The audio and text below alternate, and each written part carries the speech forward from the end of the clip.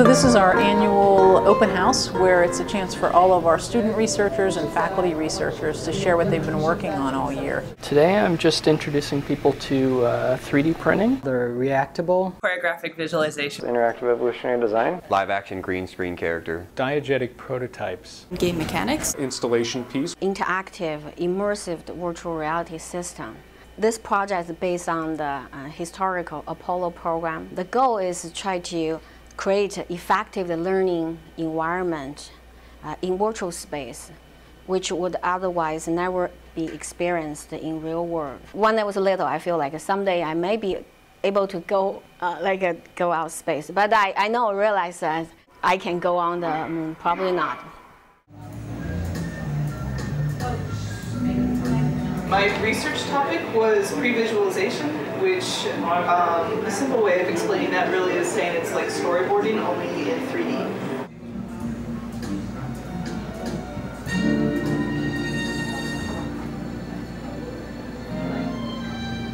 Design fiction is about the future and creating what they call diegetic prototypes that make the future look more realistic, more believable, and thereby creating a provocation so that we can discuss the future, see whether it's going to be the kind of future we want, and if it's not, what can we do about it? What you're trying to do is you're trying to make you healthy by keeping you drinking. What I want people to think of is, you know, do they stay in and help the person out indefinitely, or do they ultimately walk away? Just like a real friend or friend actually was. The computer generates a random population of samples. You pick things you like and it shows you something that's closer to what you picked. So it's an ideation process. This particular work deals with animation. When you're evolving animation, it's important to be able to select the parts that you like. It's a way for designers to quickly come up with several good ideas for a design solution. Collaboration where we will be doing installation piece where we're projecting on a new building. It's actually an interactive media system. Oh, this is cool. Oh, it's great. Game art class. Starts out just kind of technical and like how do you just put together a game? Okay. As long as you don't do E. How to then make that game, meaningful to people. My research is focusing on game design and particularly the meanings behind game mechanics and how game designers can use those mechanics to convey meaning to the audience.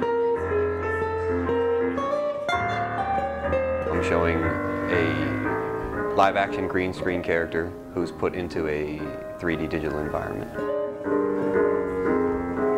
An exploration of cinematography and camera concepts put together with software concepts like rendered layers so I can control the camera, depth of field, lighting, all that sort of thing. So this is a multi-touch table that has the ability to read markers like this. And these markers correspond to different numbers right now. They will be used to correspond to different energy sources.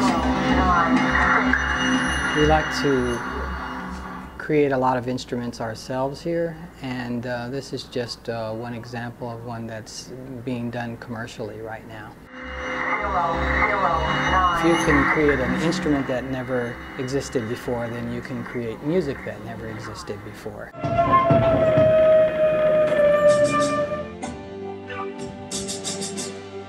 I knew I wanted to take out traditional lighting.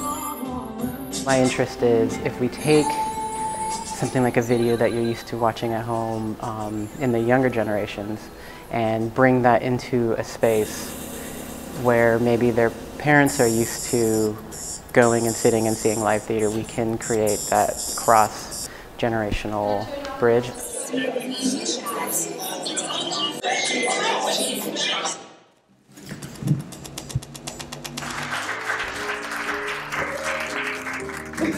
Well, I'm glad you guys came out.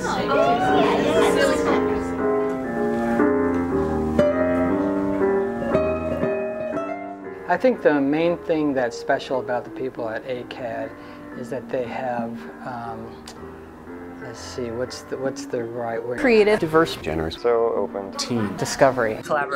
Like intense curiosity. Curiosity, a sense of curiosity.